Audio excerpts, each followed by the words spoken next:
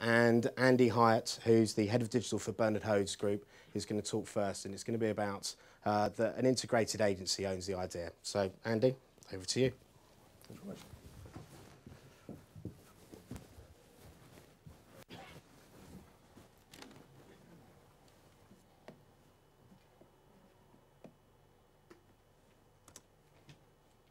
Okay.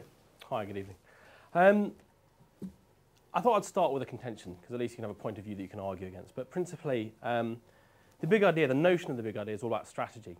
And the point is that strategy without execution is worthless. There's no point coming up with a big idea if you can't execute it, if no one can see it. But the other side of the coin is that execution without strategy is also meaningless. There's no point coming up with lots of great, fantastic tactical campaigns if there's no salience behind them. And the whole sort of, the underlying principle behind this entire sort of 5-minute presentation is that. Started off with this. It's quite an interesting theory, because when someone asked me about the big idea, I started to, as you do, Googling it to find out sort of who actually coined the phrase.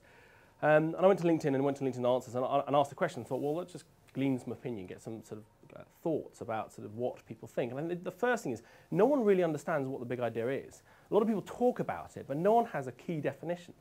But the sort of camps tend to split into sort of 3 areas. The first one, and I'll go on to the bottom left-hand side, this is quite an interesting client view, which is really that the big idea is meaningless. It's all about sort of men comparing penis sizes. You know, this is a classic arrogant agency things that you should just shut up, get on with it, and do the work for the client. And I'm sure that when we come on later and start talking about the client, if that argument, I'll be interested to see how one goes forward.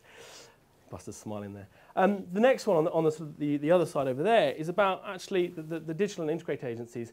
They don't think strategically, they think in tactics. They may be very good at executing tactical campaigns, but principally they think just in terms of their channel. And the third theme is the sort of, I thought of the happy clappy type, is the utopian view. The sort of the head of digital media at Wyverapp Collins is about the Pixar theory, which the big idea is working seamlessly in an environment to come up with the most fantastic end product. I think we all would like to be able to aim for that, but in my experience of the last sort of 13 years, that's still an incredibly difficult thing to achieve, not just in one location, but sort of globally as well. George Lewis, apparently, or so he claims, he's the chap who coined the phrase, the big idea. And I think the whole point is, you go to his website and you'll see it. But you know, he was a classic Madison Avenue madman. And you think about the whole, the time that they started coming up with these ideas.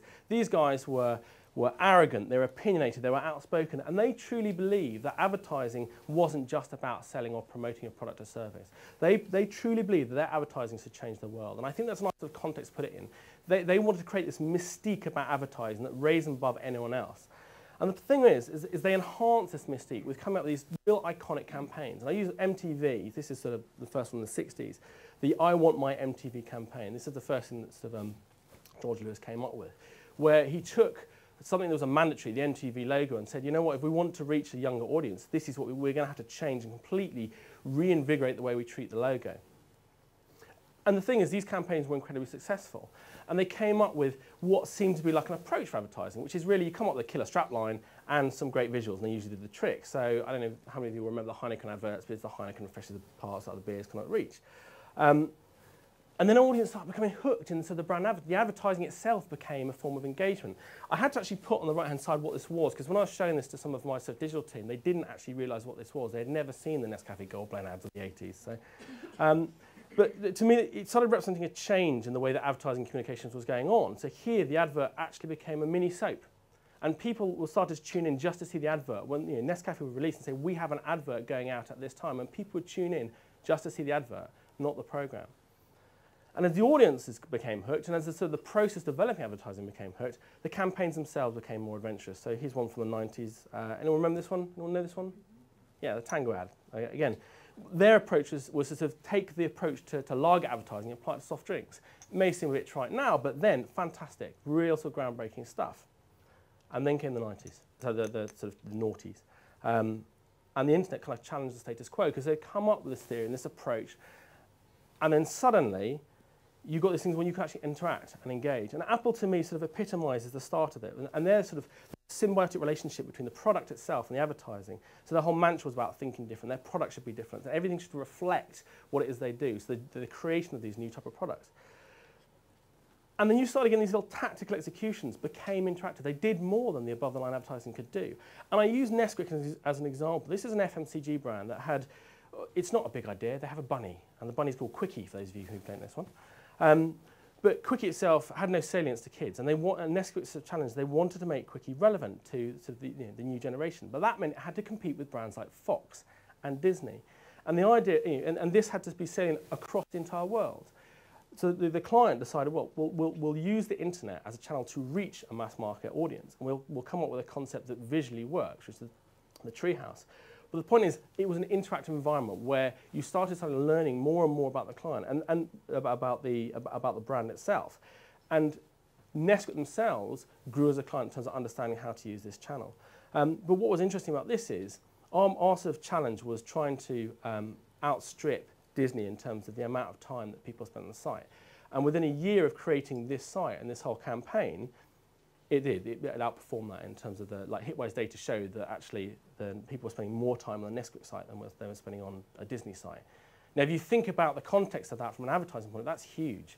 This is a brand that's advertising their product competing with someone like Disney that has huge amounts of content. So engagement became king. But the question I'm asking really is there is a mantra behind that, but how much has really changed? Does anyone know the Tiger Trap? Has anyone seen the Tiger Trap? Yeah. The Tiger Trap was something that Buick came up with in sort of the early 2000s. And it was a whole product where it was more like a mini soap again. So you could watch these videos and people would go golfing and they would come across on the sort of on the golf course and might find a club. And as they bent down to pick it up, Tiger Woods walked out the bushes and said, "Hi guys, how you doing? Tell you what, thanks for finding my club.